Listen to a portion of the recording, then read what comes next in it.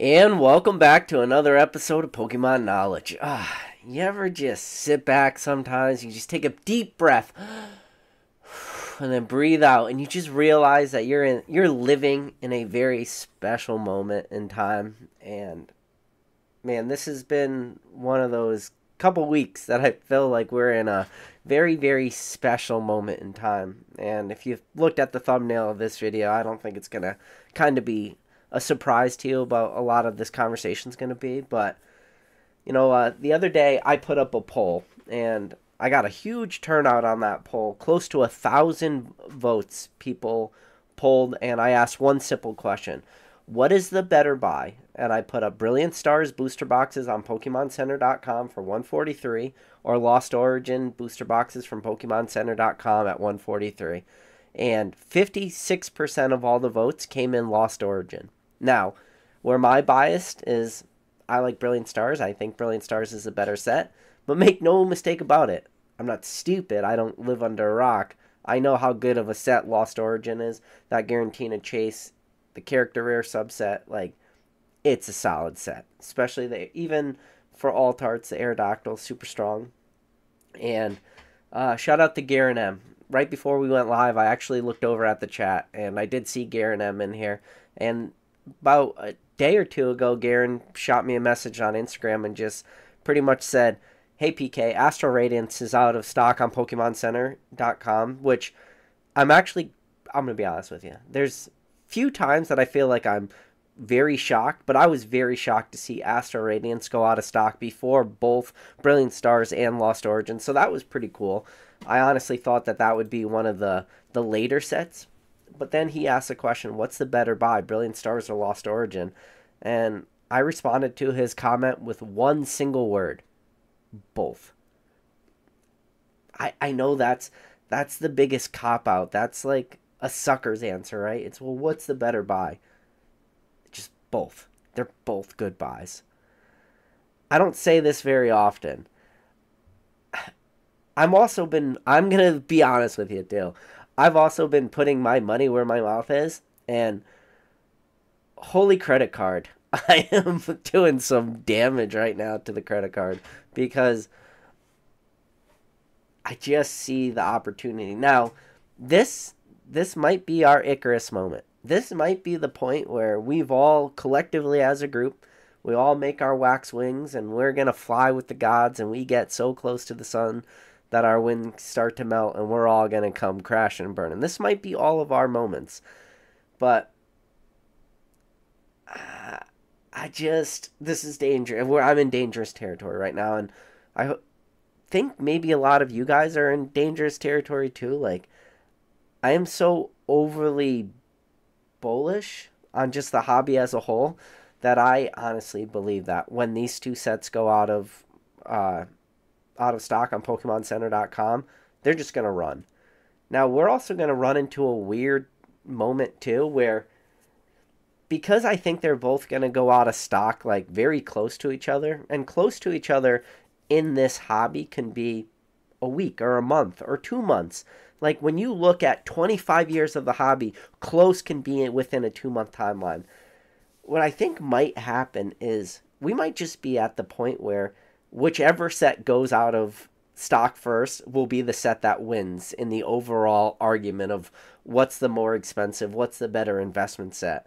And I know for a lot of people out there, you might be like, you just said within 1 or 2 months. That doesn't matter in like the history of this hobby. And I mean that, and I believe that, but I'm also letting you know just the thought process behind a lot of collectors in this hobby is just the first set that goes out of print between Brilliant and Lost Origin, because those are the strongest sets in Sword and Shield. With, obviously, you got the outlier Evolving Skies, but we're not talking Evolving Skies right now. We're just saying right now, like, what's the second strongest set? And there's going to be a lot of people are going to, and I'm not talking your Crown Zenith, anything like that. I'm not talking specialty sets, main expansions.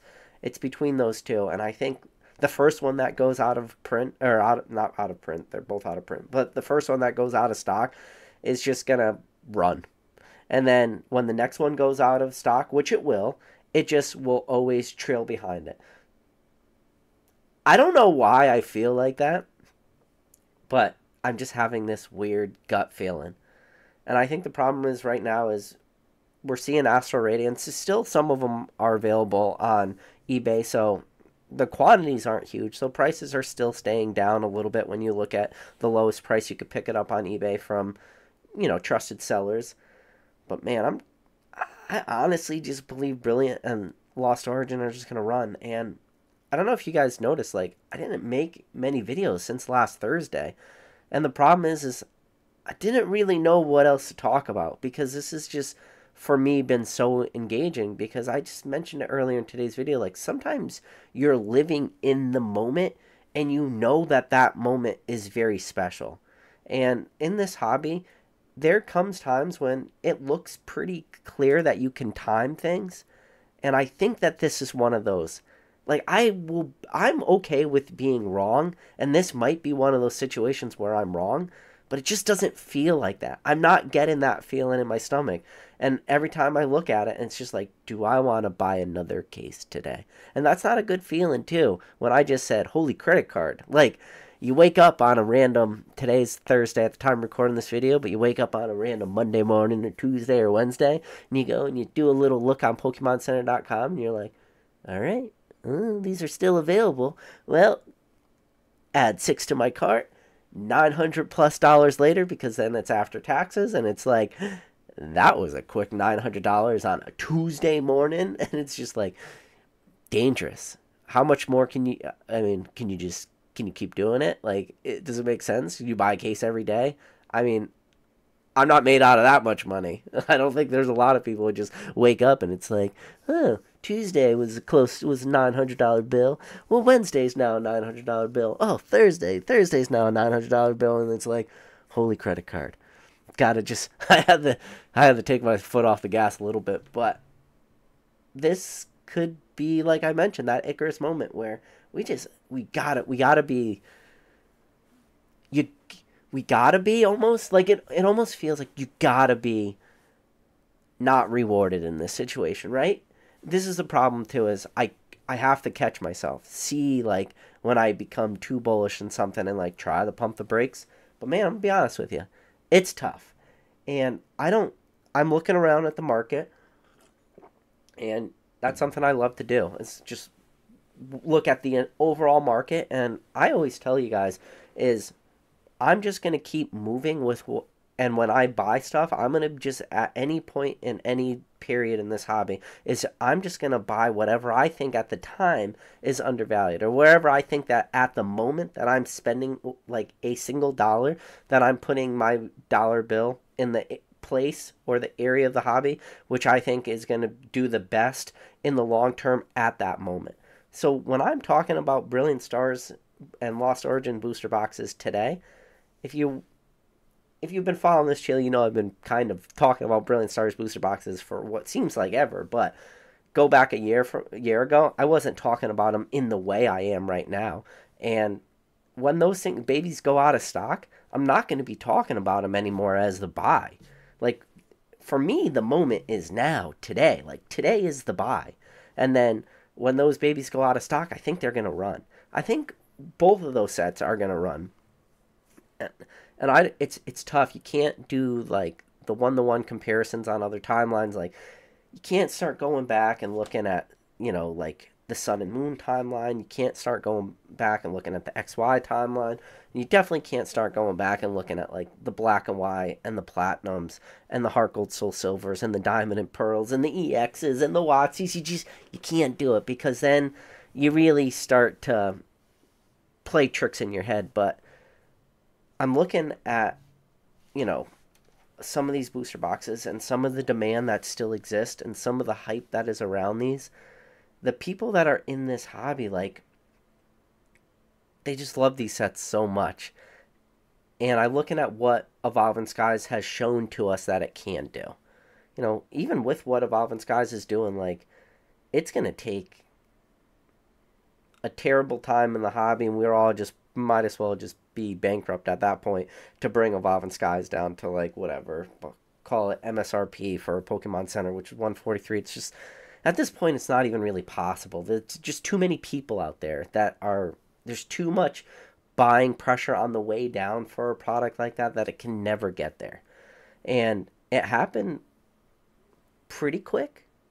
Quick being subjective. Like, we saw it go from, that 150 price point to the 200 to the 250 to 300, and it sat at that $400 price point for a decent amount of time, and now we're starting to see it, sit a little bit at 700, but 700 strong, and it's just, I hate to say it, just seems too obvious, because these are just the most dangerous sentences you can say in this hobby. And this is, to be honest with you, it's just the most dangerous sentences you can say in life. It just feels too obvious. Like, that is a bad sentence. I've very rarely in my life ever came across, like, people talking about putting money places and saying it seems too obvious, where that play really works out for people. Like, it's very, very rare does that happen, and when you remove yourself out of Pokemon into most other things. But I keep trying to catch myself, and because you gotta be careful, right? Like, I haven't been careful. I told you, holy credit card, haven't been careful at all. But you know, I almost question. I felt the same way with Japanese Pokemon stamp boxes.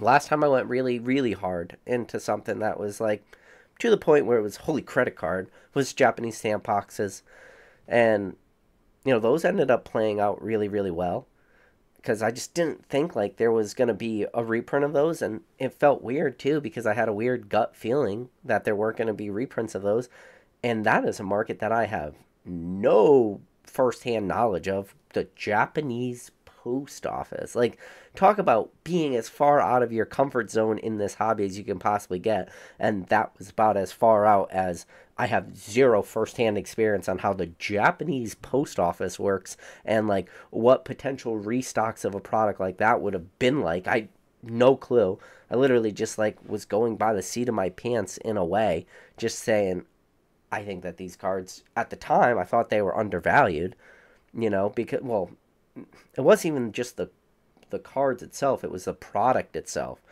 Like, I thought the box was really nice. I thought the stamp sheet that came with it was really nice. And then the two cards, when I picked up my very first ones and I saw the print quality of it, being non-hollows, way easier to grade. I was just like, this seems too obvious. It ended up playing out great, but we will, or I will, or somebody will, we will, it it almost seems, I don't know, I find myself doing, sorry, I know I'm studying over my own words and I'm trying to like think like how to put this in the words, but it just seems like we're living in a moment, and I, I feel like in a year from now or 2 years from now, when people look back on the prices of Brilliant Stars booster boxes or Lost Origin booster boxes, I just wonder if people are going to look back on today at the time you know at the time of this video and just say, yeah, it was so obvious back in February or April of 2024 when both of these products were on in stock on Pokemon Center. I wonder if people are going to go back in a year from now and like look back on this timeline as a missed opportunity. I always wonder that. It's the same way as I wonder if people are looking back when I just mentioned the Japanese, stamp boxes with that Pikachu and the Cramorant, two beautiful artworks. I wonder if people look back on those and they listen to this video and they go, that was a missed opportunity. The same way as I look back on, like the Japanese Team Rocket briefcase, a product that, could have been pre-ordered for like pretty cheap, and then right after the pre-orders were dumped, it was like $150. And I remember like passing on those.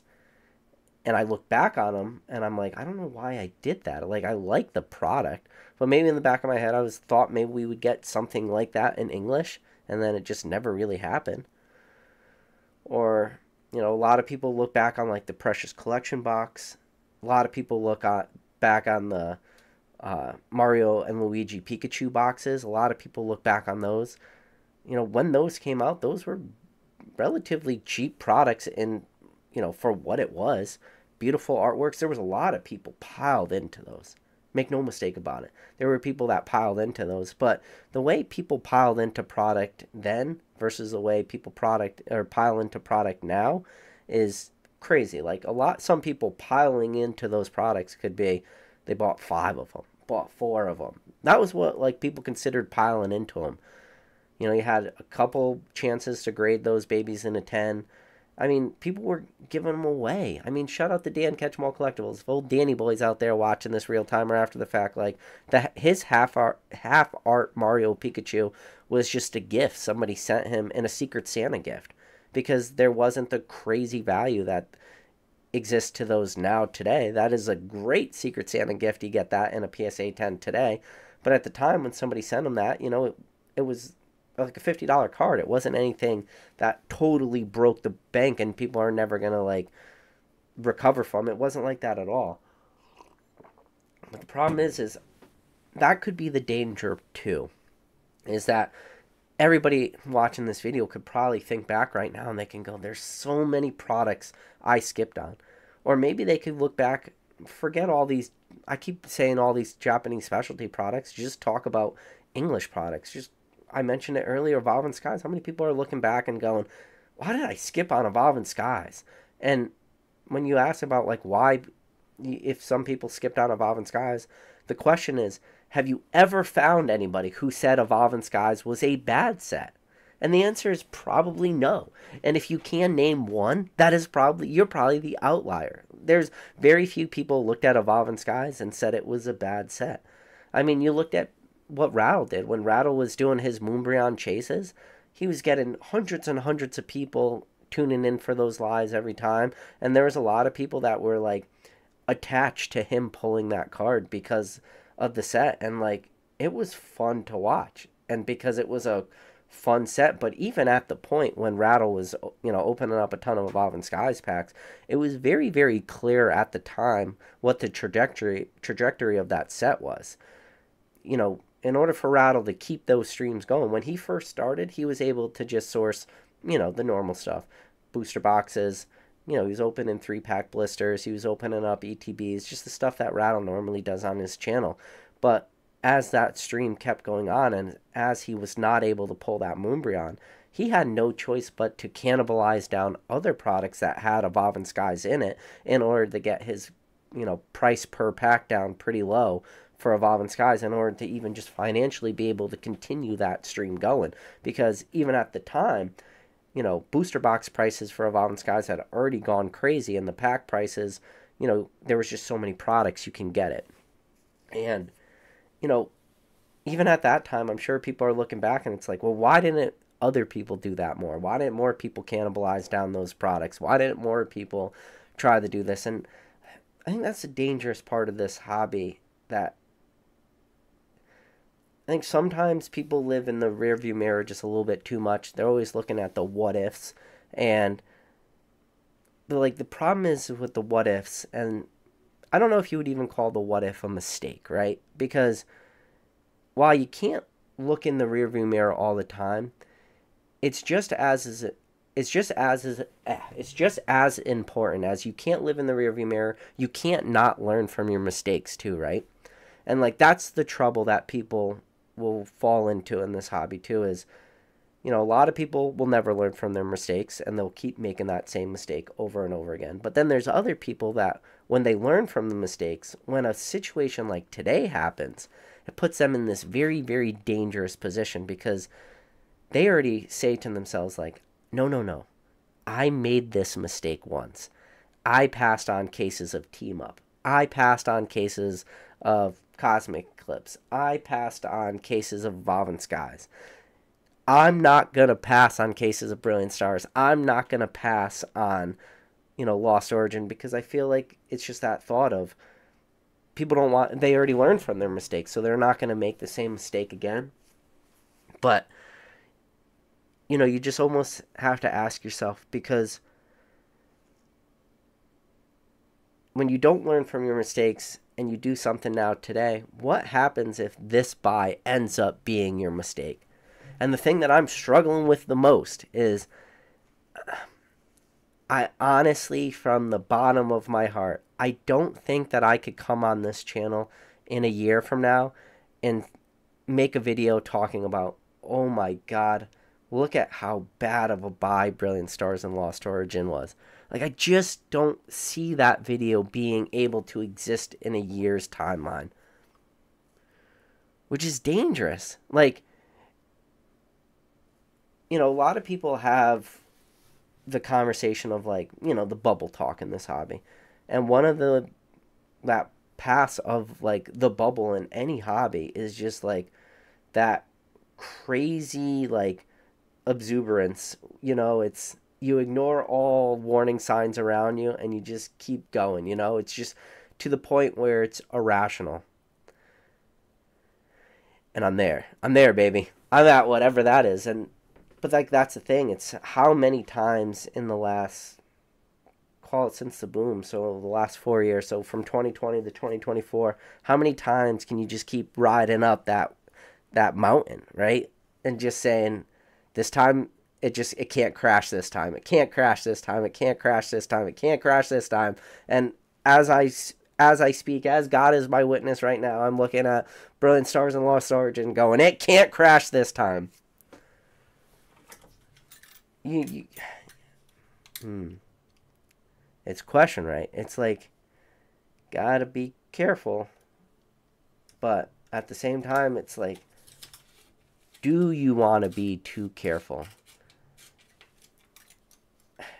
And the problem is, too, is the more I make videos and the more I talk and the more I discuss with people and the more friends I make in the hobby, and every single day compounds on the fact that I understand that we are as engaged in this hobby as I used to say we were in the niches of the niches. Shout out to Mr. Basic Trainer. But I feel like we're getting into levels where we're not just in the niches of the niches. We're in the niches of the niches of the niches. And, you know, the fact that there exists people out there that when you look on a TCG player, you look on an eBay and you look at sold listings for this product, every day there exists somebody who is picking up product on either eBay or picking up product on TCG player, when they could very, very easily go on PokemonCenter.com and pick that product up for, right now, a lot of these sales, you know, between $30 to $40 they could be saving themselves. And I understand, like, we are in the niches. And it's just, it combines, even compounding on that is when I listen to people, like, from their most recent trips to Collecticon. A lot of people just came back recently from Collecticon in LA. And hearing some of the stories about people that are walking up to people's tables still today, and they can't recognize, like, pretty, like, I don't know, pretty, like, popular cards that you would think everybody would know. Like a card like this. People still to this day walk up and they'll look on somebody's table and they'll go, what the hell is that? Never seen that card before. What is it? You know, and it's just, it's kind of wild in that sense too, that you can have people that can be so actively engaged in this hobby, so deep down the rabbit hole. So for us, everybody looks at that card, you instantly recognize what language it is, what was the release like, what card, and obviously this is the evolution, what card, you know, predated this, and you call it the Pikachu, you know, how were they released, how can you get them, you know, what were the prices at release, what were the prices after release, what is the price of this card in a PSA 10, what is this price in a PSA 9, what do these cards currently sell for raw, and what do these cards currently sell for sealed? Are those sealed packs searchable? You know, what is the big chase, obviously in the Umbreon? Like, for most people, you can look at this card and you already know the history of it. You already know the backstory of it. You already know how it was released. You already have kind of an understanding of the supply. You already know what the 10 rate is like. You've already know kind of what the black labels for a lot of these cards sell for. You know what the difference between this card and a PSA slab price difference versus a CGC, you know, and then you're able to do those. You know what the prices were right at release for first to market grading, what they ended up going to. You know all that stuff. And all I did was I held up a card like this for a second, and you already knew all that information, especially them being searchable and stuff like that, just by looking at it. But then, on the, like I just mentioned, on the same end of that spectrum, there was somebody at Collecticon in LA, had this card in their booth, and somebody walked up to them, and they never saw that card before. And it shows you, like, we are in the niches, right? So then, it brings up the question of, do you just become so overly bullish on the fact that you know what you would consider to be common knowledge, right? So,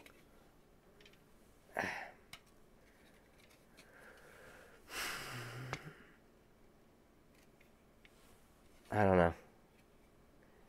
It's cards like this, which sometimes you wish you didn't know what you know, and then maybe you could just live your life like just free and carefree, and you don't overanalyze everything, and you don't just... But I don't want to live my life like that. But I also have to understand, like, who the buyer of a card like this, and like, the buyer of this card, like, they don't care. I don't know. Anyways, that is my PK rant, and, you know, this title might look like clickbait, but it's not. The end is near. I think both those booster boxes are coming out of stock pretty soon. Listen, at this point, we already seen Astral Radiance go out of stock before both Brilliant and Lost Origin. If Silver Tempest went out of stock, I would be as shocked as I was with Astral Radiance. And I wasn't, like, overly shocked, but the days of cheap Sword and Shield booster boxes are coming to an end. They are. I don't believe we're getting reprints of any Sword and Shield product. I think Pokemon is way too busy right now with the Scarlet and Violet block. I think they're way too busy with 151. If we see a reprint, might be 151. The only reason I say that is because Pokemon in Japan has already made it very clear that they're reprinting Japanese 151. And the problem is, too, is with that over bearishness is the same way as I just said today. You know, Brilliant Stars and Lost Origin, you know, booster box cases are where I think the best value is right now. Come May, when that Japanese 151 reprint comes, I already told you, cases. One word when it comes to the Japanese 151 restock, just cases. Go. That's all. Buy cases. Buy as many cases as you could get your hands on. Forget single booster boxes. You know, those cases, they come in cases of 12 because, and then just pick up as many as you can. And it's funny too because I talked about this in a video just probably about a week or two ago when the Japanese 151 reprints were announced. I talked about this and I said my sweet spot for those booster boxes and when it comes to cases is $1,000. It's just like a nice round number. Don't get me wrong. $1,000, that's still like double MSRP because those booster boxes are $40. In order to get $1,000 case, it works out to be like whatever, like $83 and change per box. But like that's the number that I said would be nice. But I also said in that video is I wouldn't be surprised if prices were able to drop below 80. And I think a lot of people like totally took those words out of context as it was like, oh, PK thinks that they're going to be $60 booster boxes. While I hope that they were $60 booster boxes, and if they print enough of those, while I think that that is potential, if Pokemon prints enough of anything, they could drop the prices low. And if they print enough of 151, I believe $60 booster boxes are possible. I'm not going to rule that out. But I also, in the same sentence, damn near in the same breath, I also said that I would be very happy picking up cases at $1,000, which is $83 of booster boxes. So people only ever hear what they want. They never really, like, think deeper than that, too. In the same way as, you know, I'll say, I want $1,000 cases, but I wouldn't be shocked if it goes down to 60, and then the same way as people instantly go, oh, see that? PK just PK says all the booster boxes are going to be selling for $60. Like, I didn't say that, but I would like that to happen. In fact, I would like, in a perfect world, to get $50, $40. While I think there is some chance out there that exists, I think that his chance is very low. And then the lower that dollar amount comes, the closer those chances pretty much get to damn near 0% chance of that happening. But the same way as, people will hear what they want, it's the same way, too, as, like, the average buyer and investor and collector. And the thing that I get most... There's a lot of things that I question all the time. And it's the buyer of some of this stuff, too, which, I just ranted for, whatever, close to 30 minutes telling you why I'm so bullish on this product, why I think it's such a good buy. I'm going to tell you on, like, what the thing that I never understand is, in order to be bullish on this product, you always need two things. One, you need to be the seller. But number two, you always need to have a buyer out there. And that buyer always has to be willing to pay prices that are way higher than they have the opportunity to buy it today. And the sad truth is right now, today, I feel like those people are going to, in a way, always exist. The same way as I do the first to market play, and you find a card that has beautiful artwork, good fundamentals. Good fundamentals could just be fan favorite Pokemon with good artwork. First to market, grade that card, get a PSA 10, and the first to markets always sell for a premium. And I don't know why that happens, but one thing that this hobby continues to do is show that happen over and over and over again. The same way as in the movie Groundhog's Day with Bill Murray, just living that same day over and over again, that first to market play over and over again. And then eventually you see supply hit the market until eventually prices start to tank, until eventually they'll hit the bottom, whatever that is. We saw something, well, first, we definitely saw it happen with the Pikachu and Gray Felt Hat promo. We saw it happen with the Classic Collection. Before that, let's just keep it on, Pokemon Center promos. When you look at the special delivery Charizard, when you look at the very first special delivery Charizards that sold in PSA 10s, sold for greater than $1,000. I sold my special delivery Charizard for $625, and that was at the time I thought I was late to the party. But still selling for $325, to look at what that card is selling for now today. It's a huge retrace from those early prices, and it's just, it's the same thing even looking at, like, set cards for Sword and Shield. If you want to look at a crazy set card that right at release had crazy high prices, Vivid Voltage VMAX Pikachu selling for greater than $1,500 to what that Pikachu VMAX in a PSA 10 is selling for today. Don't even get me started at what the price of a PSA 10 VMAX Charizard from Darkness Ablaze was selling for at its peak versus what it's selling at today. For a card like that, we've seen close to like 95% retraces in the PSA 10 price, But, like, that's the thing. There's always a buyer right at the beginning. That's why you can have a card like the Darkness Ablaze Charizard retrace 95%. That is a ridiculous profit, That is a ridiculous percentage for a card to retrace. 95%. Like, it's wild when you think about some of this stuff, But, I think that's the thing, too. The hobby just has this way, to repeat itself constantly. Same shit over and over and over again. All right. I'm going to go scroll up to the top of the chat. And I see a lot of people out there. I see number one mod in the game, Drew. Neb. McNick, good to see you, buddy. Pull Father said the thumbnail is fantastic. Katie, good to see you, Katie. She said, 1 pill, 2 pill, red pill, blue pill. We about to take them all, yeah. Katie Lowen, she's the next Dr. Seuss. I'm going to read that again. 1 pill, 2 pill, red pill, blue pill. Yep. Beautiful. Flower City Cards, good to see you. Pokemage87 said his body's ready for the rant to end all rants, yes. Garen M, appreciate you being a channel member, buddy. He says, hey, so Garen M was the one that also messaged me and asked me which one I thought was the best buy, Brilliant and Lost Origin.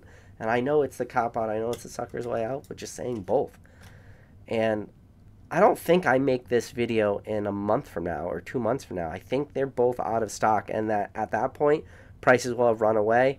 They'll be selling for, 170 probably right after it goes out of stock to 200 to 220. And I think both of these sets are going to be the stronger performers. I think people are looking at Fusion Strike right now. People are looking at Chill and Rain. I think both of these sets surpass those sets really, really quickly. And I'm not going to be talking about them as being buys in 2 months from now. I just don't see that. Now, if they're still available on PokemonCenter.com in 2 months, then I'm going to ask myself the question, holy shit, how many Lost Origin booster boxes and how many Brilliant Stars booster boxes were actually available at PokemonCenter.com this whole time? Because it must have been a metric fuck ton.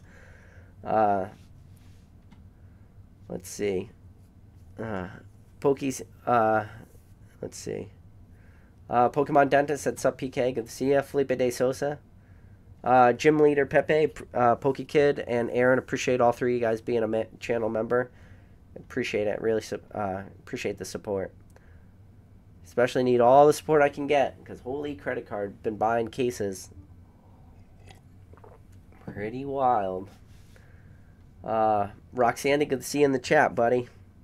I haven't seen Roxandy around lately. Where you been at, Roxandy?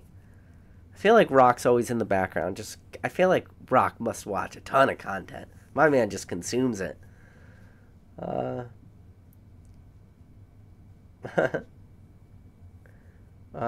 Felipe, you're funny. Ancient Mew said Fusion is a great set too. Fusion is a very good set. All of, like, Sword and Shield are solid, like, with the exception of the early blocks, but, like, that's a weird thing where, Sword and Shield base, Rebel Clash, like, you look at what prices of those, but that's the point where scarcity is kind of outweighing demand for a lot of those sets. And it'll be interesting in the 5-year, 10-year timeline when people look back and what does a set like Sword and Shield does? When does that scarcity factor like outpace the popularity? I don't think it will ever.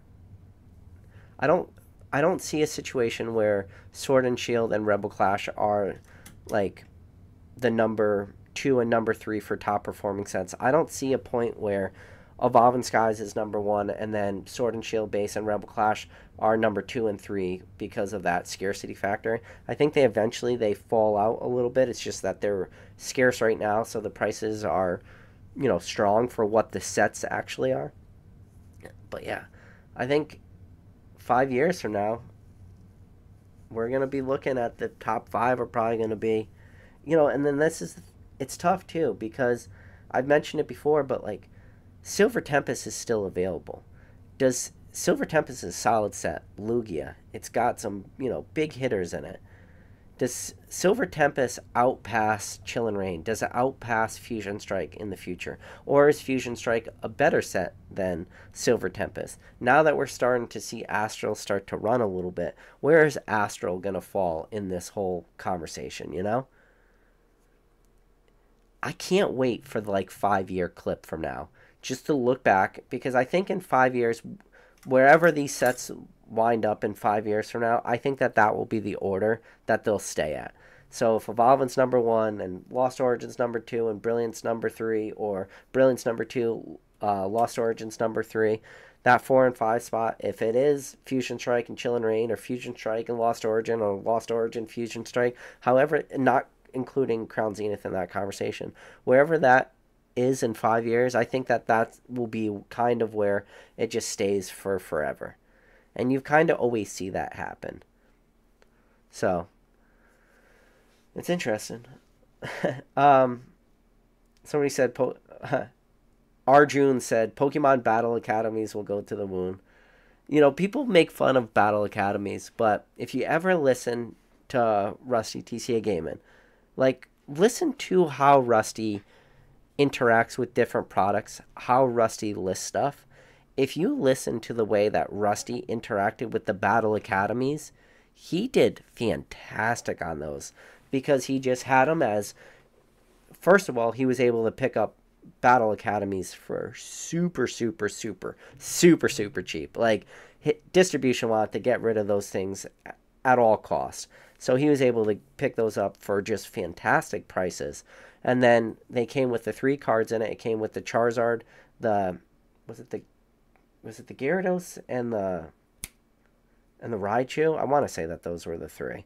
But either way, all his Charizards, he sent them away, just mass graded them to PSA. Got whatever, like a couple hundred of them back. And then he slowly was listing, or he didn't just slowly list them, he listed them all with like a huge quantity. And he ended up selling through all of his Battle Academy Charizards to the point where he actually ran out of them. And then he had to be able to acquire more of those Battle Academies in order to get more of the Charizards to send them away for grading again. Because the way Rusty's business, a part of his business is set up, is just having huge bulk listings of slabs and just selling them one at a time. With the amount of traction his eBay store gets too, that he gets a lot of eyes on those. There are a lot of people, when they do that simple search term and they're getting back into Pokemon, they're going to look at, and once they understand grading, they're going to understand, okay, PSA is the best grading company. PSA 10 is the highest grade you can get. Charizard is the chase Pokemon. Oh, what is this? Some Charizard from a Battle Academy. They don't even know the product, but they see it in PSA slab. They see it's a 10. They're willing to pay a premium for it. And then bingo bango, that's how you move through a couple hundred of those babies. So that's the thing too. It's like even a product like that, where Battle Academy should be a meme right now. That should be a meme in this hobby. That in this space, it's like Battle Academy. That's what a shitty product. But I just gave you an example of somebody who navigated that product with like the best way to navigate that product. Get in at super, super cheap prices, mass grade these babies, and just sell them over the course of a couple months till eventually he ran out of those things. Like that's Pokemon though. That's this hobby. We're the memeiest product that exists. Some people say the shittiest product that exists could be like a great play in this like space. And that's exactly what Rusty did.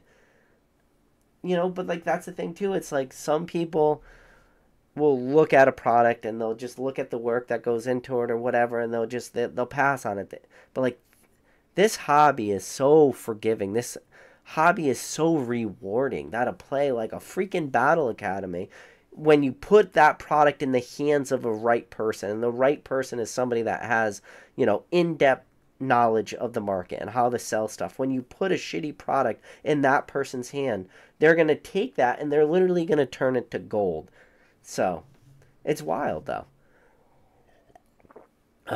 Big Bad Basic Trainer. I think it's we're running into the timeline pretty soon where we might have to have a Basic Trainer live stream. Maybe not this month, but definitely in this summer we'll have a Basic Trainer live stream. But Basic said reprint everything. Yes, Basic, reprint everything. I'll ask the chat, in a hypothetical situation, how far back could Pokemon, really go? Not in the hypothetical, well, technically Pokemon could go back to as far back as they want and they can reprint anything. That's not what I mean. I don't mean like in the extremes like that, but I mean in a more realistic sense. How far can Pokemon truly go back and reprint? So I think a lot of people would say, well, Pokemon could go back and reprint anything that is currently in rotation. But then other people will say, no, Pokemon could go back and reprint certain sets, even if it's not in rotation, as long as it's collectible or that product was never really like a playable thing in the first place. Like a good example of that would be Hidden Fates. So a question would be like, could Pokemon technically go back and reprint Hidden Fates? Because by reprinting Hidden Fates, it was never really like a question of, oh, Hidden Fates, first thing that comes to everybody's mind is, oh, the playability that came out of Hidden Fates. No, it was a collectability. So could you make the argument of that? And then if you could make that argument, how far back could you really go before that? Even in a but this is a thing. There are people out there, even though that I'm putting this as strictly a hypothetical, their brains will melt. Like just to say, well, in a hypothetical situation, hypothetical meaning in the name, hypothetical. That will be triggering enough just to say, what if? Let's just have a friendly conversation of what a Hidden Fates reprint could look like. There will be some people out there, their brains won't even let them get there because they'll just be like, no, no, no, not possible. Won't even have the conversation, and it is what it is. Derek Lavender said, no, we need to reprint the Ponychu, yes. Fresh Tat says, reprint all and only Charizards. Can you imagine if Pokemon was like, for the 30th anniversary, we're going to come out with a Charizard set, and all the Charizard set is direct Yu-Gi-Oh style reprint. So a Yu-Gi-Oh style reprint meaning you can't even tell the difference between the original card in the set versus the reprint card. What if Pokemon was like, for the 30th anniversary? Shout out to Professor Oak. What if for the 30th anniversary, we just reprinted every single Charizard that has been in a set in the last 10 years? So, break the hobby. Just every Charizard ever printed. So you open up a pack of 10 cards and you get in Flash Fire Charizards, you get in Evolutions Charizard, you get in Classic Collection Charizards, you get in Celebrations Charizards. Obviously, Pokemon would never do that. Again, there's trigger warning for everybody out there. In my hypothetical conversation, which will never happen, will trigger some people. But that would be funny. That everybody would lose. You just lose all faith in the hobby. I would say that people would run out of this hobby kicking and screaming, but there are some people who would just love it too. Roxanne said he kind of feels like Silver Tempest is really good. Silver Tempest is solid, man. Lugia as a chase, solid. Giratina for Lost Origin, Aerodactyl for Lost Origin, solid chases. Brilliant Stars, Charizard for the chase, solid. Fusion Strike with the Mew, with the Gengar, with that Altart Celebi, solid. Even go back to Chillin' Rain. All the legendary. It's, yeah. It is what it is. Oh no. My OBS has disconnected. Did we reconnect? Hopefully we've reconnected. Oh, I don't know where that cut off. You might have saw a weird clip right there because my OBS just disconnected in the middle of my rant. So sorry for that, guys.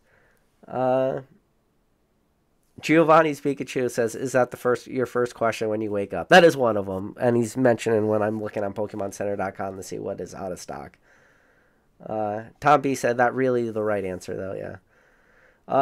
The Frisky Squid said, I was extremely surprised when I heard Astro was out of stock. 4 or 5 months ago, it was around $120, which led me to believe there was a ton of stock. I mean, even right now, with Astro going out, I think the cheapest price I saw on eBay right before this live, because I was just curious, was $136 or $135 with $6 shipping. So it was still technically under that MSRP price that was selling on PokemonCenter.com. But there wasn't many quantities left at prices like that. Big shout out to #1 mod in the game, Drew, dropping the 10 memberships. Drew, I appreciate you, buddy. Drew is he's a good one. Ancient Mew said, just have the discipline to not open everything you buy, LL. Oh, when it comes to booster boxes, I don't open booster boxes. I'll open other products, mainly just all auxiliary products and stuff like this. That's the thing, and it's something I talked about in my other live, and I'll talk about in this live, and I'll continue to talk about it. Listen, I'll be honest with you. We get real wrapped into the investing and the collecting of this hobby and stuff like that. But make no mistake about this. This hobby still has to be fun for you. And if this hobby, part of that, for it to be fun for you, is to go out and spend 10 or 15 or 20 or whatever, $50, even $50, go out and buy a collection box and open up some packs of the newest set just because you want to experience that set, because you want to have fun opening packs. Don't get so blinded by the invest in and the flip in. Don't get so blinded by that you're not even able to still find the very, very simple joys of just opening up a handful of packs. If you find yourself getting that deep into the rest of it and you can't even find the enjoyment in open packs, I would just give you a little bit of advice to just take your foot off the gas pedal a little bit and just kind of remember like why you're in this hobby to begin with. Because one of the things I talk about all the time is if you don't love this, if you don't truly love what you're doing in Pokemon, there probably are better places for you to put your money, but more importantly, forget money. There's probably better places for you to put your time, because time is just this most like fleeting of things we have. If you look at your life and you look about things that are renewable, there's nothing renewable about time. Every day that goes by, every second, every minute, every hour of every day, that is just one less second, hour, minute, or day that you're never going to get back. So you have to find your usage of time doing something that you truly enjoy.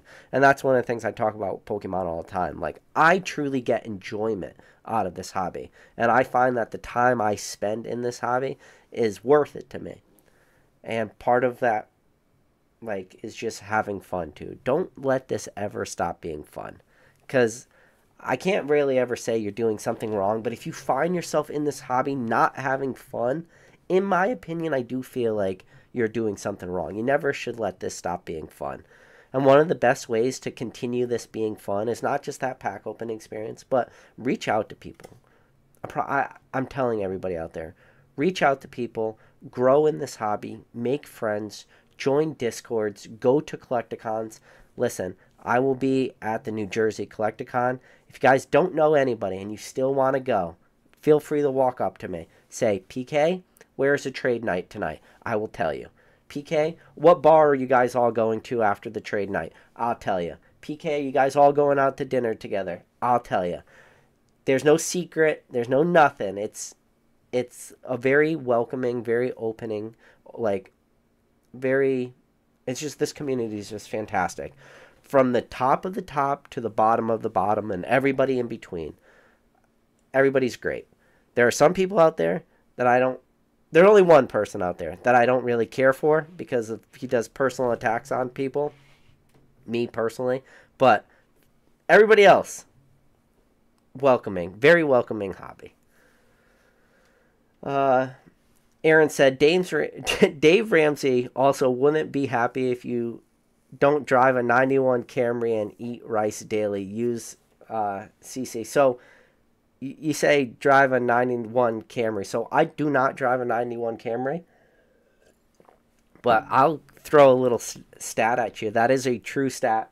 Swear on my children, this is not a made up thing that I'm about to tell you.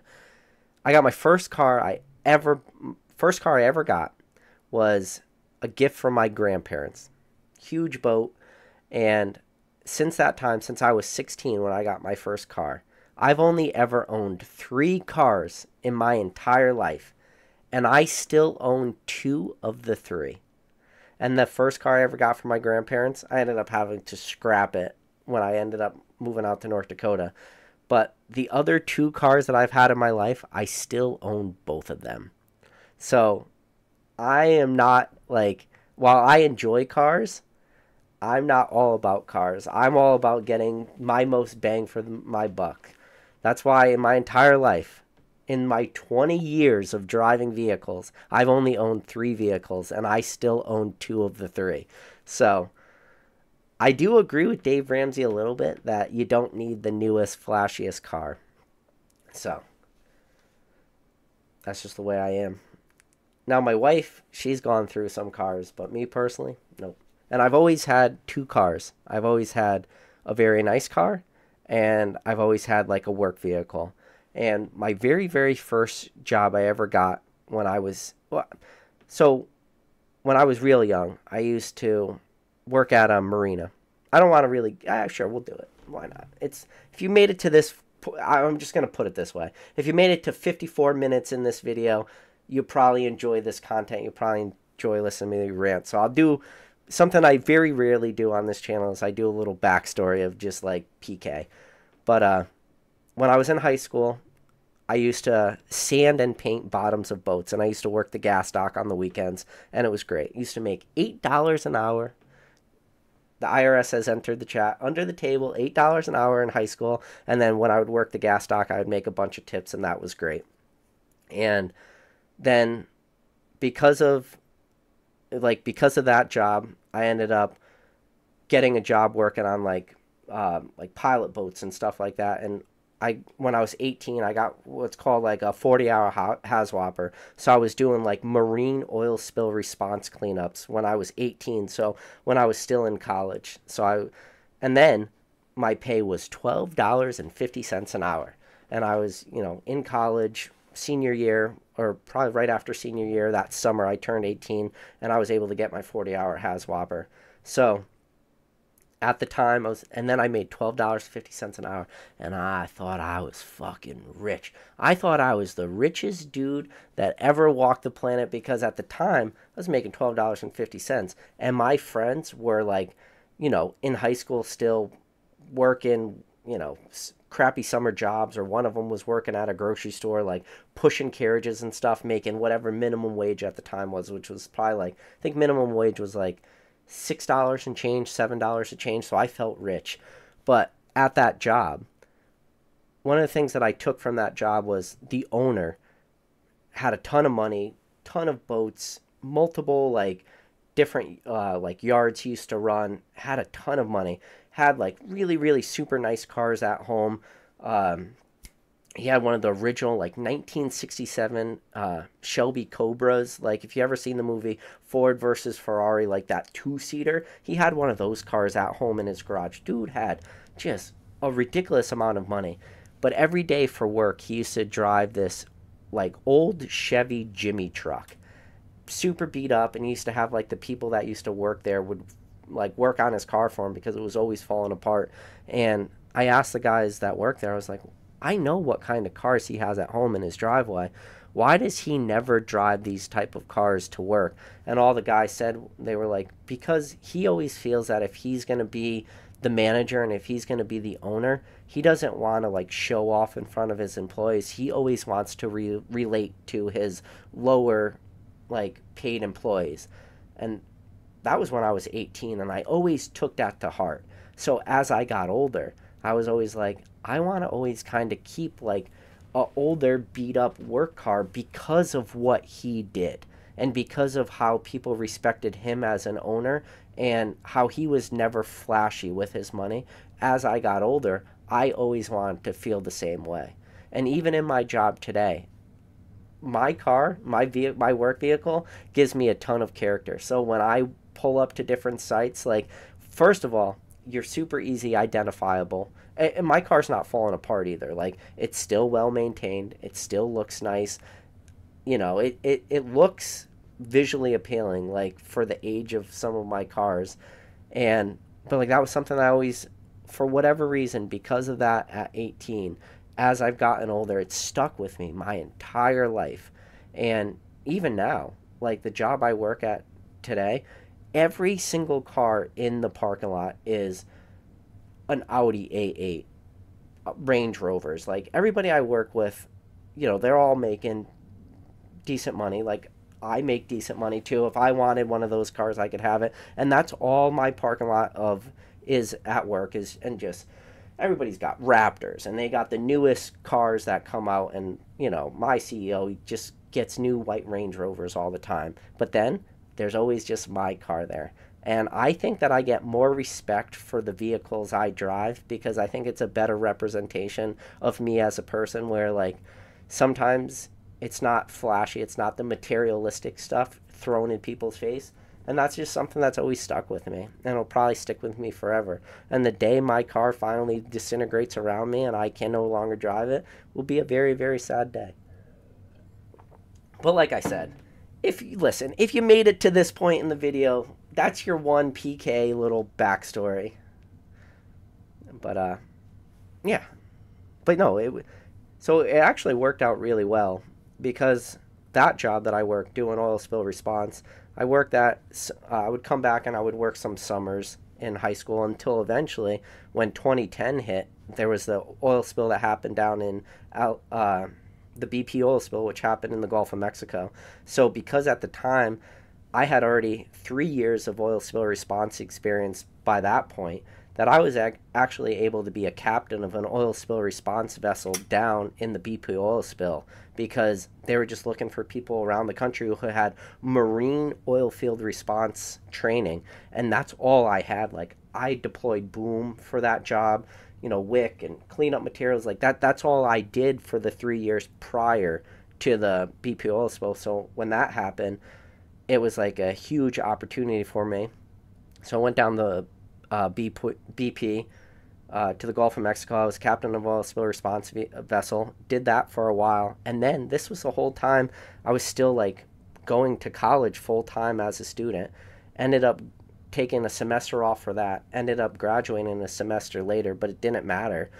And then when I ended up getting my job in the oil field, everybody always asked me when I got my job as a petroleum engineer, they always said, they didn't call me PK, but for the sake of this story, I'm going to say it as they call me PK. But they asked me, they always said, how did you get this job? Because the job I got was one of those type of jobs that you had to know somebody. Like I worked with a lot of people. They were all like, they all had doctorates. They were all, doctorates in like chemical engineering, or if not doctorates in chemical engineering, like geophysics and stuff like this. I was working with people with master's degrees and doctorates from Yale and Harvard and all this like wild stuff. And they always asked me, they said, how did you get this job? Because most people needed to have like a huge in to get this job. And very, very few people ever made it through the interview process. And how did you do it? And I told them, I said, it was very simple. When I graduated college, I had a great resume up to that point, had a 40-hour HAZWOPER from the like pretty much the day I turned 18 to, captain of oil spill response vessel down in the BP oil spill. And then obviously I graduated, got my degree. And then when I moved out to North Dakota, one of the things that the reason that the recruiter called me, and they told me this after the fact, is that I just had a very interesting like resume because I had a ton of experience. But they said more importantly, I had a phone number with an area code that they had never seen before. And I graduated from a college that everyone had heard of, but nobody had ever applied from. And just being that different enough was enough for them to, when I sent them my resume, for them to give me that very first phone call. And then obviously after that phone call, you have to prove yourself and you have to go through the interview process. You got to do all that stuff.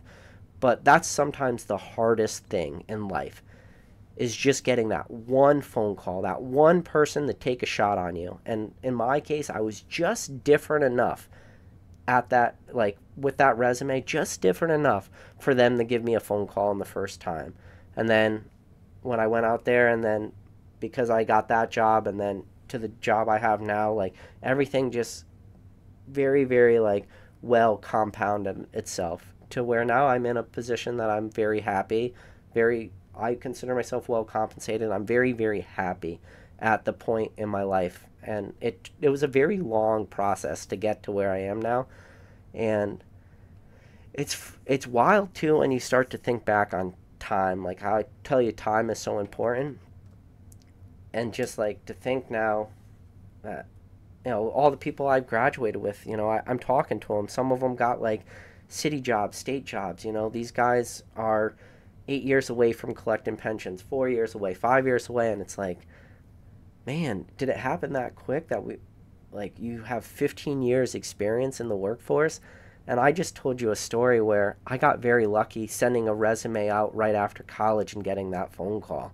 Because I remember at the time when I would go look at positions, every single position was like, 3 years experience required, 5 years experience required. And I always remember thinking that in my head is, how do you get experience for an entry-level job? It doesn't make any sense. But now, looking back on it, it's like, now I got 15 years experience on my resume, or 10 years experience. And it's just like, it's wild when you think and you look back on stuff like that.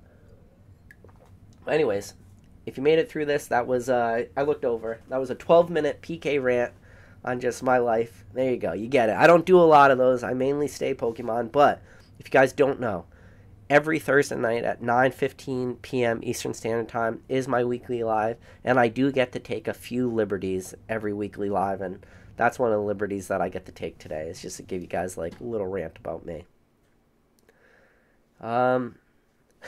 Pole Father said, I just went all in on Crimson Invasion, feeling good about himself. Yeah, can't go wrong with old Crimson Invasion, man, especially if you're a waifu collector, man. No, that's funny. Jester Beat says, I'm buying all the Trainer Gallery English and Japanese cards for $2.50 in grade and all the 10s and holding the singles. I can't keep product sealed. Yeah. Yeah, if you literally have an inability to keep product sealed, then hell yeah, man, go for it. Buy the singles. Do the graded play. And, you know, $2.50, $15 to grade it. You're all into those cards for whatever. We'll call it $18. You know, your downside risk versus your upside risk, especially if you're a good pre-grader, you can do pretty well. And especially at $2.50, if you just either one, hold on to the cards and just kind of wait for the market to recover. Maybe those cards to sell for a little bit more. You can make money there. Or if you just sell them back and you break even, you can do pretty well doing that sort of play. It's a lot of work, but, you know, don't knock a couple bucks here and there too. Like, sure, it's nice to look at the big, flashy, six-figure, you know, buys and sells, but the reality of this hobby is those big, flashy, six-figure sales, that is not the norm. The norm is the nickel and diamond and the grinding and being down in the trenches of this hobby. That's just what it is. Giovanni says Japan has a solid post office as expected. Yeah. Fresh Tat said Stamp Cramorant is beautiful. Pikachu is mid. Oh, hot take. Oh, I'm pretty far back on the chat. I gotta catch up. I'm gonna. Let's see. The Pokemon Dentist hot take he's got here. He said, the modern day Mario Pikachu is Japanese trading card game classic. Everyone is asleep. Same when I bought it. A bunch of booster boxes back in 2018 feels similar. Ooh, interesting. Pokemon Dentist. I can't really agree with you 100% that the Japanese trading card game classic is the next Mario and Pikachu, but the Japanese trading card game classic, they do have some beautiful borders. I will give them that. Let's see. Think Forward says you can only pick one set, Brilliant or Lost Origin. If I can only pick one, I'm going Brilliant Stars. But for the cop-out, buy them both. But if I had a gun to my head right now and they were like, you have to pick one, Brilliant Stars or Lost Origin, I'm going Brilliant Stars. So I got the gun to my head. Somebody's yelling, TT Mao! TT Mao! Brilliant Stars! Thank God. Good old Russian roulette. So Fresh Tats. Ooh. Great comment right there. He goes, what if Chinese comes out with a Mario Pikachu? Great question. Go for it. Go for it. You know, it's just like with the 9 colors. I recently picked up some 9 colors. I gotta check my eBay. I know I'm expecting a few of like the jumbo booster boxes that haven't been delivered yet. I should probably check on the tracking. But the problem is sometimes with buying stuff from China, is sometimes you get super lucky and it could come in like 2 weeks, and then other times it's 2 months. And buying stuff from China, it's really iffy with timelines. So, but you did remind me that I do need to look, because I want to say, God, I got to be coming up on over a month that I picked up some of this product that I'm still waiting on. Jimbo Slice says, I'm excited to see what happens to Lost Origin and Brilliant Stars if Fusion Strike can shoot up to 220 a week after it goes out of stock. Yeah, I'm interested too, man. I think it's... I think they're going to be... Man, yeah, this is where the danger is. If you made it this far, you get the dangerous comment. I think they're $300 booster boxes. Yeah, you heard it. Fuck 220. I think they're $300 booster boxes. Wild to say that, right? This is a booster box that you can still pick up on PokemonCenter.com. I think they're $300 booster boxes, and they're gonna go quick, I think. But like that's the thing. You need somebody out there buying them. They don't just get to 300 without people keep buying up the supply to get it there. But that's where my irrational exuberance in this hobby comes from, where I think that there will be enough people buying up all these booster boxes to actually make them $300 booster boxes in the very near term. Pokey Chef, good to see you, buddy. So what up, PK? Pokey Chef, I am going to do my best to be at the Charlotte Collecticon. I'm definitely going to be in Jersey. Really unfortunate that between Jersey and Charlotte, they're only like 2 weeks difference. But I'm probably not going to vend in Charlotte, but I will be there as a guest. But yeah, I definitely want to see you while I'm down there. Uh, Local Los Collection says, since I got into Pokemon, it's been trouble. Yes.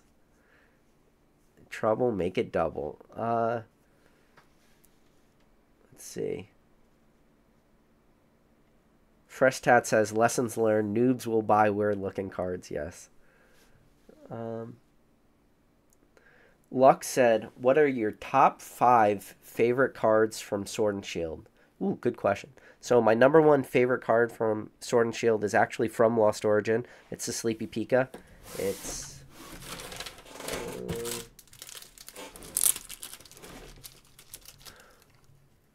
so this is my number 1.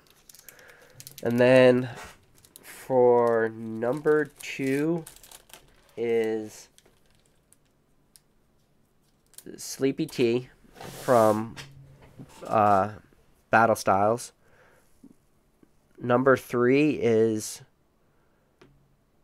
probably the Pikachu full art from Vivid Voltage, like the one with that pink background to it. Beautiful card. Beautiful. The color scheme for that Pikachu is beautiful, especially being a full art. Love that card. Number 4 would be... I know you guys aren't going to want to hear this, but number 4 is probably the Moonbreon. I didn't want to put Moonbreon in my top 5, but it's probably my number... I think it's probably my number 4. And then number 5...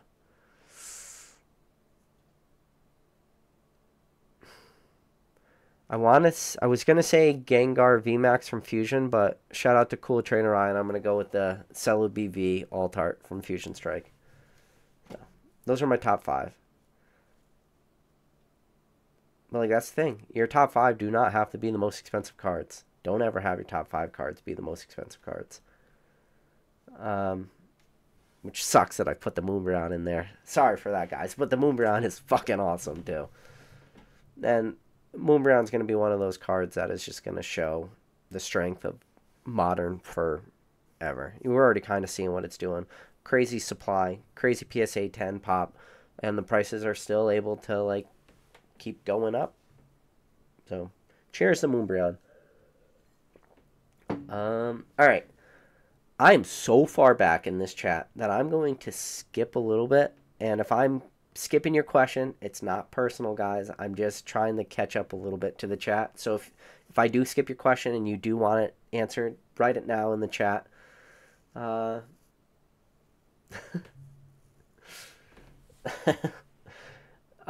Cheval says, PK probably still sitting on more special livery Charizards than the number of zits I popped on my face during my teenage years. I'm sitting on a lot of special livery Charizards. I think it was Mason said the most PK story ever is when I tell the story of the last available day you could pick up special livery Charizard was on New Year's, and I was at a New Year's party walking around to every single person first of all, it was a New Year's party. I knew a lot of people, but there were still like 20 people at this New Year's party. And I walked around to every single person, and I asked them if I could use their phone. And because I had a bunch of special delivery Charizard codes that I went on their phone, did the minimum order from PokemonCenter.com, put my special delivery Charizard code, and then had the package mailed to their house. I did that to like 20 people on New Year's Eve. And Mason Barry said that's the most PK story ever. But that's also a true story. I did do that. And then there was like a couple months timeline where I was having to like slowly get all these special delivery Charizards, because obviously the boxes are being mailed to all my friends' houses and you don't see everybody immediately. So it took like a couple months for me to have seen every single one of those 20 people in order to get my special delivery Charizards. So that is a true story. But I was all about special delivery Charizards. I did get a lot. I still have a lot. I don't even want to grab them, but they weren't easy 10s either. I got a lot of 9s. I think I still got a lot of 9s, probably listed somewhere. I don't know. Don't even know which account the Charizards are listed. They might be on the Knowledge. I don't remember. Max Power said, "What up, PK? Just saying, hey, loaded up on some Brilliant Stars booster boxes last week. Yeah." Pokey Steve says, "PK never shows me no love." Pokey Steve, I appreciate you, buddy. Love you, buddy. Appreciate you being one of the true OGs of this channel. I want to say Pokey Steve has watched a lot of my videos, and I appreciate you, Pokey Steve, for being out there and being a real one. Well, I got a lot of real ones in this chat. I'm very privileged and very lucky to have the viewership that I do, and the people that constantly, live after live, week after week, just they keep tuning in, but the people that keep tuning into the lives, I appreciate all you guys. Son of a Merc says, "I feel like Lost Origins got printed way more than Brilliant." No, it feels like that. I will agree with you. That does feel like Lost Origin was printed way more, but just from the poll I did, it seems like people prefer Lost Origins over Brilliant, maybe. So it's hard to say. Brilliant was one of those weird ones where, while it wasn't really available at distribution, Brilliant Stars was always available at PokemonCenter.com. So it always, in a weird, backhanded way, felt like there was a actual reprint of Brilliant Stars, but it just got funneled 100% to PokemonCenter.com because it always felt like there was a lot too. But it's hard to say. Mobile Prodigy said, "I picked up a few Battle Academies for like $7 to $8 each." Yeah, even people with distribution, like distributors, were making people do bundle deals. It's like, oh, you want any booster boxes? Well, you got to pick up a shitload of these Battle Academies too. And there was a way to navigate those. Typhlosion Collector said they literally reprint base set every 5 years. Maybe not a true reprint, but they definitely reprint a lot of base set cards every 5 years. I'll give you that much. Let's see.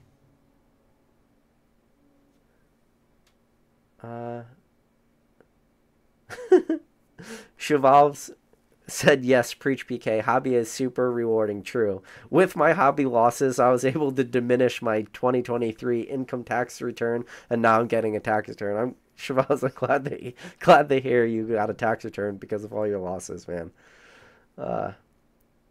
And Dan Catch 'em All Collectibles has entered the chat.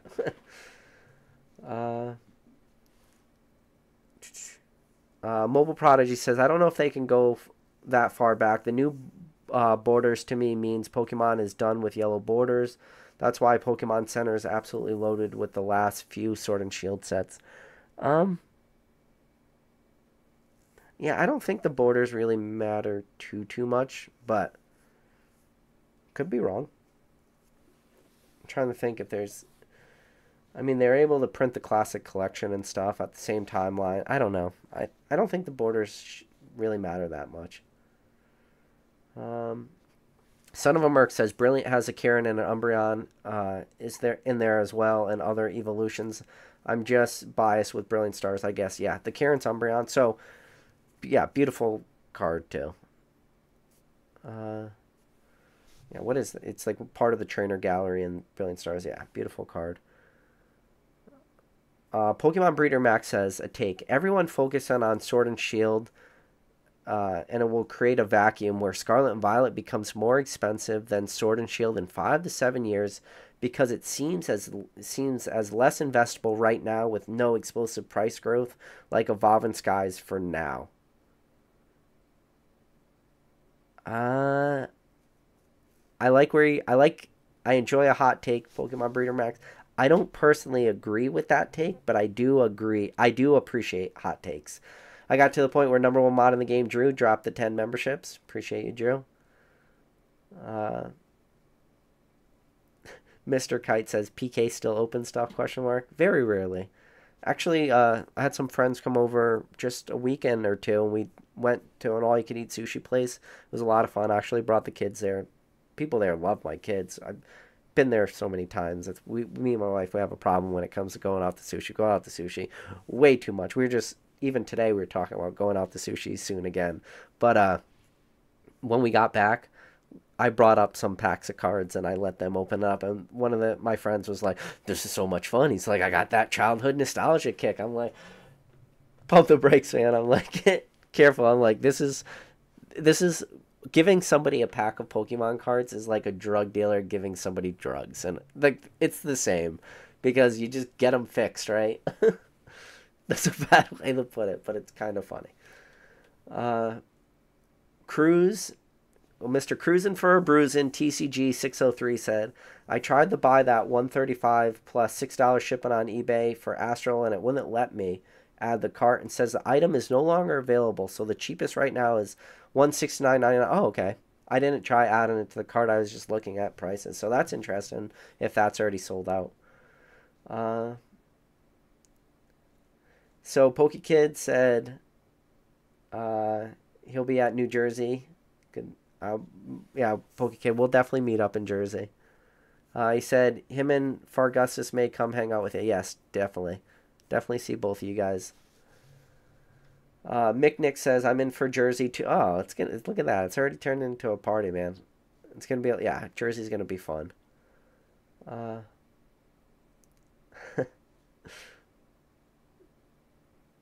Tom B said, "Oh, you are a doc bitch," as some would call it. Yes, some would call it.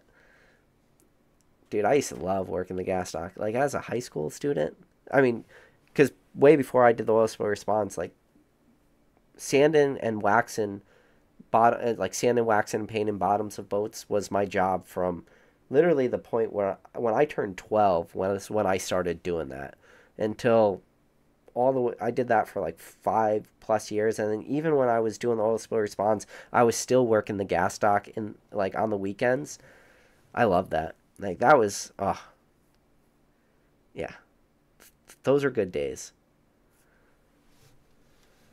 Uh, so Joseph said, PK, no doubt, an opportunity that seems like a no-brainer by cases will be a missed opportunity. Yeah, I think so.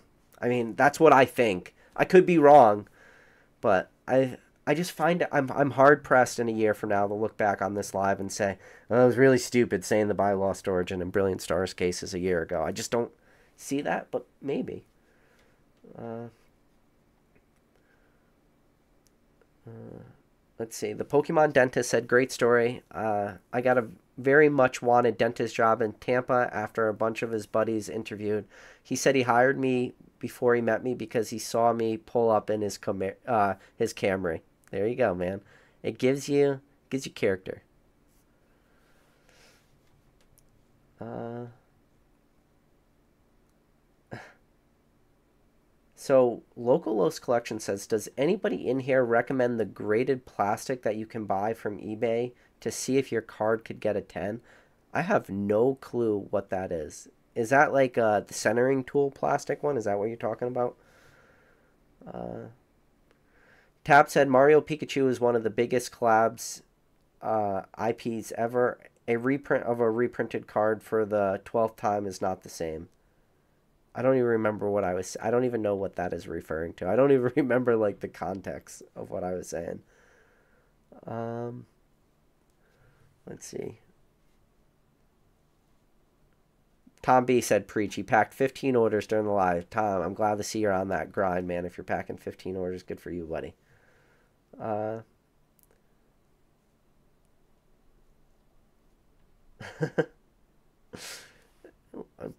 Cheval's got the comments of the night. He said, bullish on the hobby. I'm like PK. I stock up on steel cases before even thinking about fulfilling my children's basic needs. They'll thank us someday. Thank us someday, yep. Uh, so Tap said Gengar VMAX is one of the best Gengar arts ever. The art style is so perfect for Gengar for sure. Sword and Shield stand out. Yeah, definitely. Sword and Shield's had a lot of bangers, man. Uh, People are saying they think Gengar is as good as Moonbreon. Yeah, it's solid artwork. Uh, Pokemon Steve says LOPK, you're a real one. I was just messing with it. Nah, I appreciate Pokemon Steve or Poke Steve. Mobile Prodigy, his top five is the Blaziken, Gengar, Tina, Moonbreon, and Ray Ray alts. All going fucking crazy right now. Oh, that wasn't his top five. He's just saying that. Yeah. I mean, alts are doing what alts do. I mean, think about how tough alts are to pull, man. It's when you're. I'm not going to do the whole PK rant going through every single timeline, but you look at pull rates for cards in different timelines and different, you know, it's not comparable today at all. You see how many packs did uh, Rattle have to pull to how many packs did Rattle have to open to pull that Moonbreon? Close to 3,000. How many packs did Cool Trainer Ryan have to open to pull that Blaziken VMAX? An absolute metric shit ton of them, you know? And then you go back to certain timelines of the hobby where, you know, big chases were introduced, and you think about Gold Stars. V Stars were 1 out of every 72 packs, so that's 1 out of every 2 booster boxes. You buy a case of booster boxes, you're ideally going to get 3 Gold Stars. We're so far. I mean, that used to be the chase back then. Now, we're talking potentially to pull the actual card you want, thousands of packs. So, yeah, I can see why some of these alt arts are doing what they're doing. But then, you also get an alt art like a Sandaconda V. Still has the same type of pull rates, $5 card. So it's not always about how tough it is to pull. It's still also, there's a huge factor involved in artwork, fan favorite Pokemon. Like, that stuff is still required. Like I just mentioned, that Sandaconda V or the Skunk Tank V. Skunk Tank V is just as hard to pull as an alt art as any other card. But when you look at the prices are just not there.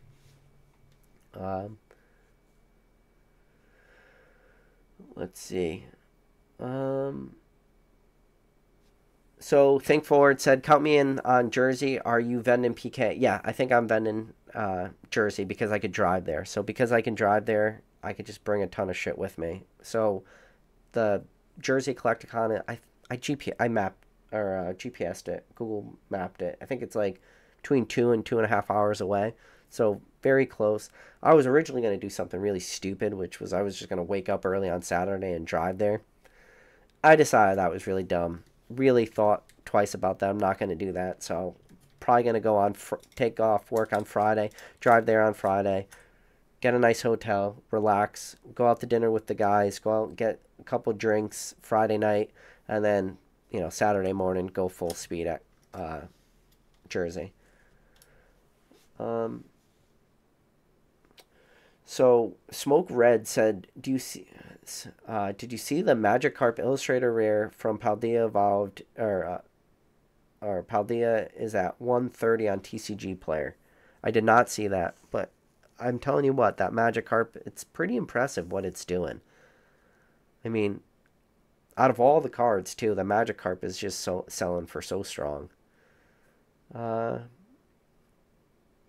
So Jumbo Slice says, do you think there's any market manipulator with the Iron Crown or just very hard to pull and people bought up the cheap runs? I think that there was probably a market manipulator to help get those prices up. But the problem is there's just so few of those cards on the market that even if one market manipulator dabbles in that market a little bit, it's very easy to change the price trajectory of a card. So while I do think that Iron Crown started off as market manipulation, I think eventually people just, you know, instantly like put this new price to that card.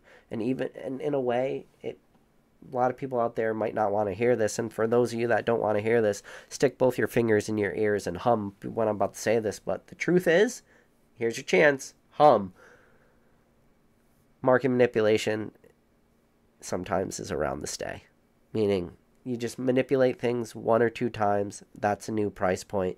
Everybody loves most recent price points. Everybody loves comps. It just becomes what it is.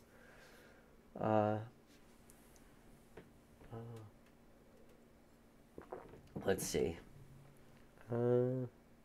So Pokey Steve says he's down by Atlantic City. He's been on the fence. Go for it, man.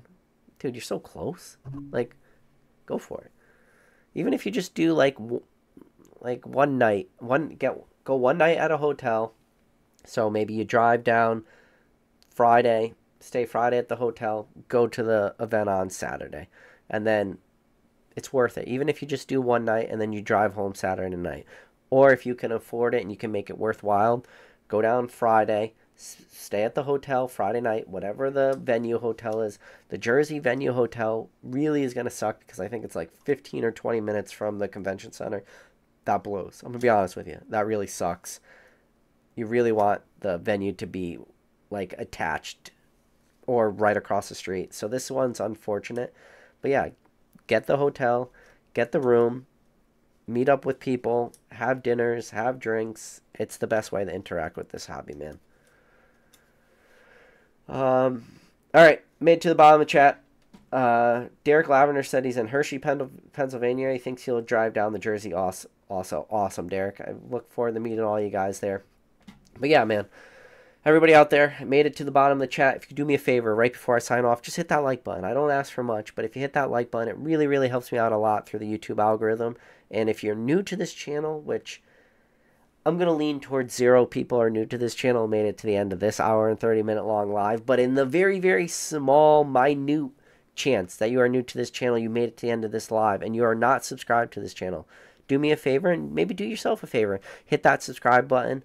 I do go live. I usually don't give a lot of notice, so hit that bell notification if you want to be notified when I am going live, if you do like to join in the live chats and just interact. But other than that, you can watch this after the fact. But as always, guys, appreciate every single one of you out there. Again, big shout out to #1 mod in the game, Drew, dropping the 10 memberships earlier. But as always, guys, I'll catch you on the next video.